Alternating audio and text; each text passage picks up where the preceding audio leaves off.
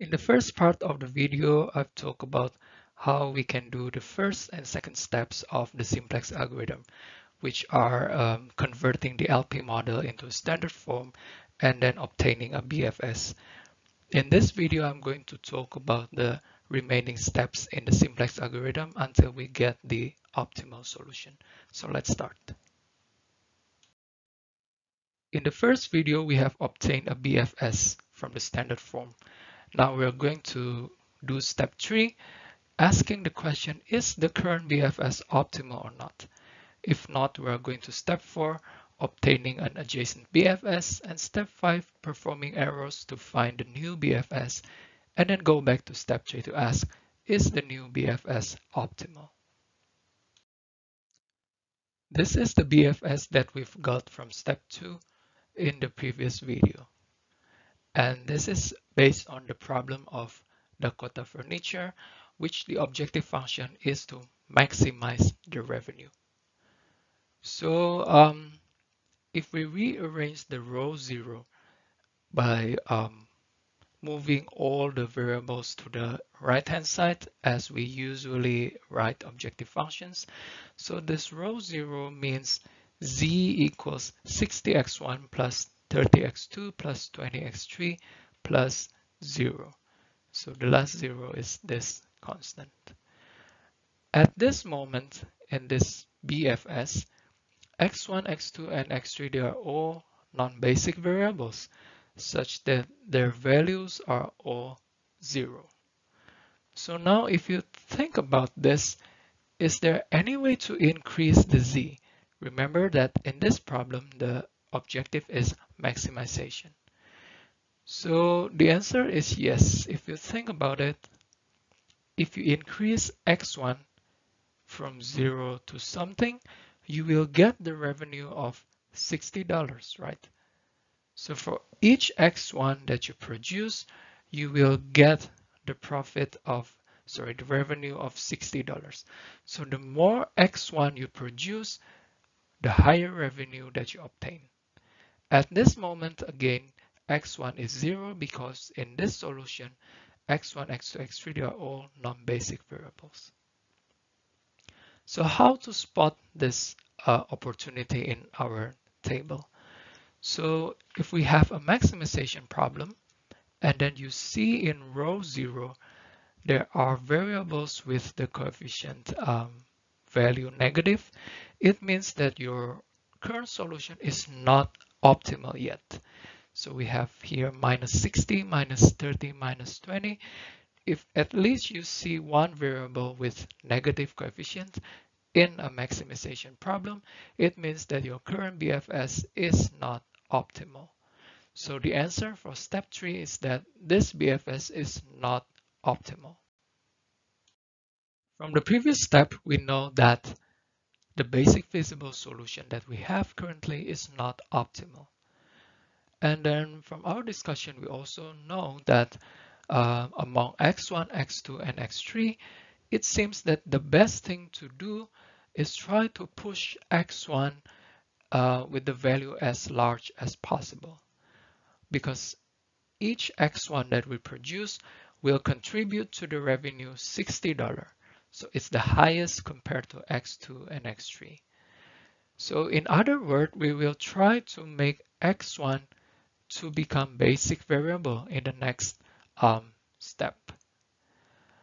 And then how we choose x1? By looking at who has the most negative coefficients in row 0, which in the maximization case, this is the most profitable or the best variable that we can try to push the value as large as possible. So here we decide that x1 would become an entering variable. From non-basic, enters to become basic variable. But surely there is a consequence from producing nothing, producing no desks at all, and now you decide to produce as many desks as possible. Of course, there should be an impact of this, right?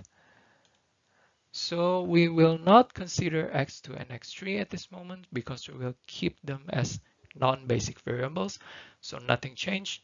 We still don't produce table, we still don't produce chair. But now let's see the impact of increasing x1. As I've said before, from producing 0 desk to producing non-zero desk means that you're now going to produce 1, 2, 3, 4, or as many as possible. Of course, the amount of unused resources will change, right? In the current solution, you don't produce anything, so you have unused resource 1, you have unused resource 2, resource 3, and resource 4. However, now you decide that you're going to produce desk. Of course, the number of unused resources will change and should change. How do we know how much each of the resources changes? Well, let's try to look at each of the row in this table. So here you can see 8x1 plus s1 equals 48. Because again, we ignore x2, x3 because they are still non-basic variable. We still decide we're not going to produce table and chair at this step, so we can just ignore them and just look at the variables that we're interested at. x1, which is the desk that we are going to produce, and s1 is the number of unused resource 1 that we have, which will be affected by our decision to produce more desks. And then from the second row, we get this equation, 4x1 plus s2 equals 20. And then this is from the third row or third equation. And then finally, this is the last one. You don't have x1, it means you can say 0 times x1. And then from here, you can move all the x's to the other side. So the left-hand side, only the slacks. So now S1 equals 48 minus 8x1. S2 equals 20 minus 4x1 and so on. And you know that in the formulation, you've already said the sign restrictions that all of the slack variables, they must be greater than or equals to 0. So now you can state that 48 minus 8x1 must be greater than 0. From the second equation, 20 minus 4x1 must be greater than or equals to 0 and so on. Such that now you can say from the first equation, you get the requirement that x1 must be less than or equals to 6, right? Because 48 minus 8x1 greater than or equals to 0, you move 8x1 to the other side and then divide both sides by 8, you get this requirement. From the second equation, you get the requirements x1 must be less than or equals to 5. From the third, you get x1 less than or equals to 4. And then from the fifth, x1 can be whatever, right? Because 5 here is already greater than or equals to 0. It's not affected by x1 that you produce. So from the last equation, you can say x1 can be whatever. Now, based on this all requirements, you can say that to keep the slack variables greater than or equals to 0, you need to have x1 less than or equals to 4. It means that although you want to produce desks as many as possible as you want, the available resources limits you to produce 4 desks at most. So again, this may be interpreted as saying that the variable x1 may be increased from 0 to 4 at most, such that all current basic variables are still greater than or equals to 0. So S1, S2, S3, S4, they are currently basic variables. If we increase x1 from 0 to 4, you can keep all those slack variables greater than or equals to 0. What we did in the previous slide may be obtained by something called ratio test. So we don't need to write down the equations, but we can just simply do the ratio test. So the ratio test compute this ratio, the ratio of the right-hand side divided by the coefficients of the column in the entering variable. So x1 is our entering variable, so you look at the coefficient in this column and then perform the ratio test. For the first equation, the ratio is 48, the right-hand side, divided by 8, the ratio of the column of the entering variable. And then the second, you obtain the ratio 20 divided by 4 equals 5. And then the third one, 8 divided by 2 equals 4. And then for the last one, anything divided by 0 or negative number, the result is none. There's no ratio for such case. So see, this is exactly the same with the previous slide where we write down all the equations. But here you can do it in a more in a simpler way, I will say, and then you pick the smallest ratio. So for the ratio test, you always pick the smallest one. And then from here, you know that that row is the winner of the ratio test. In other words, S3 will become the leaving variable. S3 will leave the basic variable, and then in the next step, S3 will become non-basic variable. So that's the intersection between the entering variable x1 and the leaving variable s3. So to summarize the step 4, x1 becomes the entering variable because it has the most negative coefficient in row 0. And this is the case because this problem is a maximization. So you pick the most negative coefficient in row 0 and the corresponding variable becomes entering variable. And the leaving variable is the one with the smallest ratio test. And in this case, it was S3. So S3 will leave the basic variable and becomes non-basic variable. In step 5, we are going to perform elementary row operation such that the goal is from the table that is shown to become something like this, in which x1 will have a canonical form. Only the place of the intersection between entering and leaving variable, it will have the coefficient of 1. So the row 3 here will have the coefficient 1 for x1, but for all other rows, we will have the coefficient of 0. So we will do the elementary row operation to achieve this thing.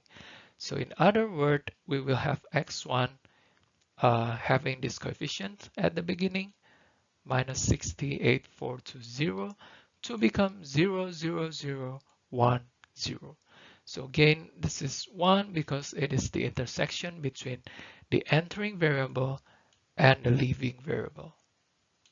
Now let's perform the arrows, elementary row operations, with the third row is our pivot row. That is called pivot row because our purpose is from this table shown on your screen. We are going to change it to become something like this. You see that the column x1 becomes 0, 0, 0, 1, and 0. So this 1 appears on the pivot row. Okay, so let's start. How can we change something from the value 2 in the red circle here to become 1? One thing that we can do is that multiply the entire row with a half. So this is called row operation because if we do something, then we apply that thing to the entire row. So we multiply the old row 3 with a half, the entire row, and then we obtain this new row. So see that you multiply all the coefficients and then all the constants up to the right hand side. So here 8 times a half becomes 4 in the new table. For the other rows, again, we try to convert something like minus 60 here to become 0. So to do that, you can try that minus 60 to become 0 means that minus 60 you need to add 60 to become 0, right? So how can we do that? We can do that by saying that we have the old row 0, which is minus 60, plus 60 times this, the pivot, right? So the result that you see in the new table equals the old row 0 times 60 of the row 3. Okay, so you do this for the entire row. So let me give you an example. The right hand side is 0. 0 times 0 plus 60 times 4 equals 240. Another example here, this is S3, the coefficient is 0. So the old row 0, the value is 0 plus 60 times a half. So the new value becomes 30. For the row 1, you are going to convert something 8 here to become 0. So what you can do is the old row 1 minus 8 times the new row 3. You do that for the entire row. And then you do the same similar thing for row 2 and row 4 now that you get the new table. Now you see that the basic variables changes from S1, S2, S3, S4 in the table above to become S1, S2, X1, S4. So we successfully enter X1 to the basic variable, and S3 now is already leaving the basic variable to become non-basic variable. We have finished step 5, and according to the algorithm, we are going back to step 3. Means we are going to check again, is the current BFS optimal or not? For the maximization case in this problem, it is not optimal because you see that in the row 0, you still have a variable with negative coefficient. In this case, it is x3 with the coefficient minus 5. So the answer is no, this BFS is not optimal. However, notice that the z value has improved. In our first BFS, the z value is 0. Now it has improved to 240. So in step 4, again, we are going to determine the entering variable and the leaving variable. The entering variable from step 3, we know it is x3 going to enter the basic variable because it has the most negative coefficient in row 0. And for the leaving variable, as usual, we are going to do ratio test. The right-hand side divided by the coefficient of the column of this entering variable. 60 divided by minus 1, the result is none. We don't do ratio test with the negative or 0, so the result is none. The second row, the ratio is 8. The third row, the ratio is 16. The last one is also none because it is divided by 0. Among 8 and 16, the smallest one is 8. So this row wins the ratio test. And then that is the intersection between the entering and the leaving variable. So the leaving variable is S2. So let's do the arrows again now with the purpose that the column X3 becomes like this, 0 in all places except in the place where it is the intersection between our entering variable X3 and leaving variable S2. So same as before, first we're looking at our pivot row and see how we can convert that to become like this. So originally the value in the circle is 0.5. We want to make it becomes 1 in the table below. So we can do multiply the entire old row by 1 over 0.5. Or in other words, you multiply everything in the old row with 2. So 2 times 0.5 become 1, and then the entire row becomes like this. So right hand side 4, 4 times 2 becomes 8. For the other row, for example, row 0, you may obtain the new row 0 by doing this. The old row 0 plus 5 times new row 2. So the old row 0, let's say here in this position minus 5, plus 5 times 1, the new value becomes 0. The old value of row 0, 240, plus 5 times 8 becomes 280. And then for the row 1, you can obtain the new row 1 by using the old row 1 plus 1 times new row 2. And then this is for the row 3, and then finally for row 4, nothing changes actually for row 4 because originally it was 0, and then in the new table we want it to become 0, to become still 0, so nothing changes for row 4.